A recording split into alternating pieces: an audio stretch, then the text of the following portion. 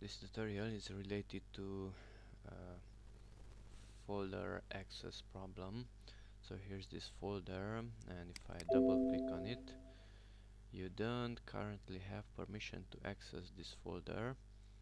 So let's click continue, and another error message: you have been denied permission to access this folder.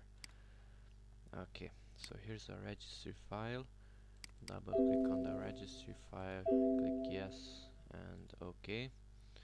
Now right click that folder, and here we have take ownership. Click that take ownership, it disappeared. Okay, and now double click on it, and here we have the content of that folder. Okay, we can do it once more. Here's another folder, here's another update folder, the same error message, continue, and access denied. And by right click on it and take ownership, now you can access it. That's it. Thanks for watching, and bye bye.